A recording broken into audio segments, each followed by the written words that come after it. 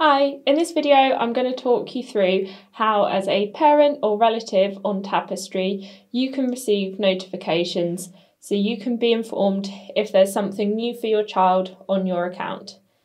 Please note that whether you receive notifications or not is actually up to your child's setting, so their school, nursery or childminder.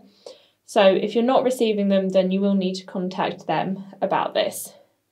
But if they've enabled it so you can receive notifications, to set these up, you'll need to log in to the browser version of Tapestry.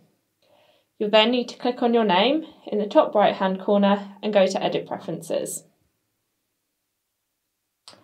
Now here, as we can receive notifications, you'll see a section called Notifications, and you just need to click on the Change Notification Preferences button. Here you'll see all of the things that you have the option to be notified about. For each one, you just need to go through and choose whether you don't want to receive them at all, whether you receive internal notifications, or whether you receive an email. And for an email, you have the choice between immediate, daily, or weekly. Once you've been through all of those options and set that up, you just need to click on Save.